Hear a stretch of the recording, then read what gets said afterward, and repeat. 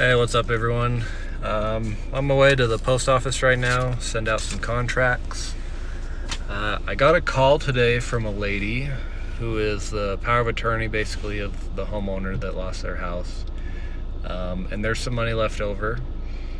And it was really interesting when she called me. She responded to one of our letters we sent. And she proceeded to tell me that she has actually been trying to get the funds herself. And but has come basically to a dead end. She keeps getting stonewalled by the attorneys and the trustees and all this crazy stuff. And basically she's ready. She wants some help. She wants some help getting the funds back, and she doesn't want to deal with it anymore. And I thought this was interesting because this isn't the first time this has happened, where somebody calls me and they've already attempted to try to get the funds themselves but have been unsuccessful. And this also leads me to a question I get quite often from folks who are trying to learn the business is, well, why does the homeowner or the claimant need you? Why can't they just do it themselves? And this is, when somebody asks me that question, if a potential client asks me that question, well, why can't I just get the money myself?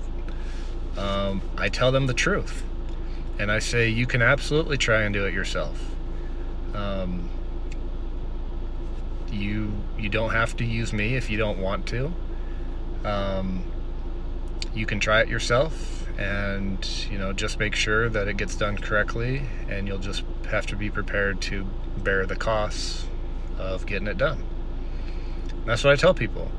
Just tell them the truth. Like, here's the thing, guys, like at the end of the day, if they say no, there's going to be another deal tomorrow or next week or next month that I can work.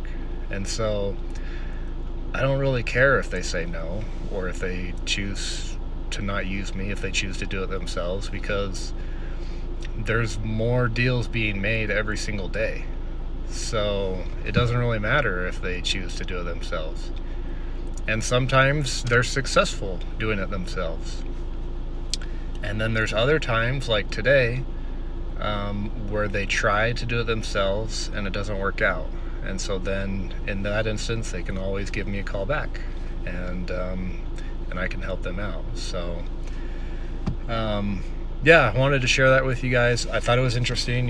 Again, this isn't the first time this has happened. I've had people reach out to me after they've tried and been unsuccessful, and then we've helped them out and gotten them results. So at the end of the day, have an abundance mindset and be honest with people. Tell them the truth. If they ask you, well, can't I do it myself? Say, absolutely, you can do it yourself. You don't have to use me. You'll just have to pay the costs and make sure it's all done correctly.